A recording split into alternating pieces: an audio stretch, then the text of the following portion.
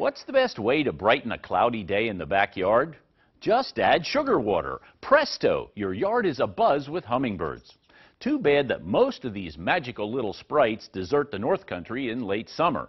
Sadly, we close up the hummingbird shop about the time the kids head back to school. But wait, could we be jumping the gun? That's what Leslie Krause wants to know.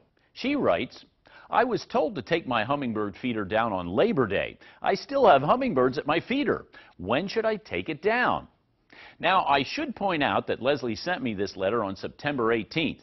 But, Leslie, even taking your hummingbird feeder down today could be too early. Here's what my go-to bird authorities had to say. Ornithologist and birding tour operator Bob Schutzke likes to keep his feeders up until the end of the year. And up in Schuylkill County, ornithologist author Scott Weidensaw leaves at least one feeder up until Christmas. And here's one of the big little reasons, the rufous hummingbird.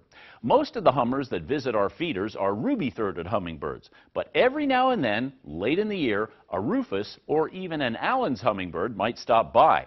Rufous hummingbirds breed in the Northwest, from Oregon to Alaska, but sightings in the east during the migration have become more common, and rufous hummingbirds are extremely cold tolerant. So, Leslie, don't be too quick to close up shop. When temperatures dip below freezing, a 150-watt flood lamp about a foot from the feeder will keep the food flowing. And a wayward rufous hummer will be mighty pleased to find your sugar shack is still open. I'm Jack Hubley, News 8. And check this out. Jack says a hummingbird's normal body temperature is 108 degrees.